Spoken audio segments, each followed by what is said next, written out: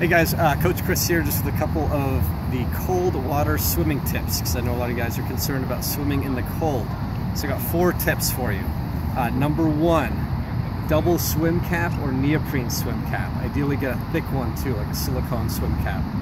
That really helps insulate a little bit of water around your head, keeps you nice and warm. Also make sure you keep the swim cap very low over your forehead, because this is the part that'll give you a little bit of a brain freeze, and that'll really affect your ability to feel comfortable and concentrate while you're swimming.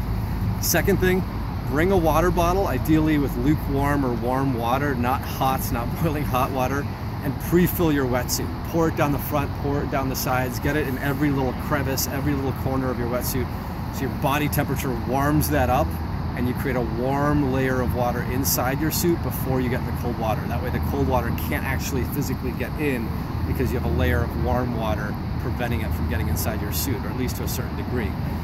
The other tip, number 3, wear booties. Get neoprene booties, or like I have, I actually double booty, so I get these very cheap little booty socks, and they keep water in really nice so my feet get insulated, and then I wear swim socks on top of that, putting the leg part underneath my wetsuit leg.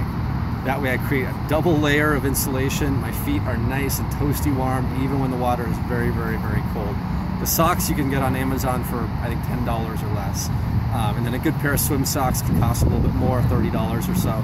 But you can get them at any good triathlon shop in town. Last tip, do a warm up before you get in the water. Get your heart rate up to really warm up your body temperature, warm up that water inside your suit. So run down into the water, just run parallel to shore a couple times, warm yourself up. Just do any movement that's going to increase your body temperature. Do a little dance if you want to. Anything to get your heart rate up, to warm your core body temperature up before you get in the water.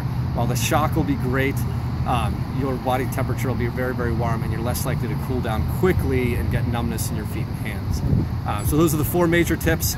The other one is also very common. Just splash water in your face beforehand. Get used to that shock before you dip your head in and swim.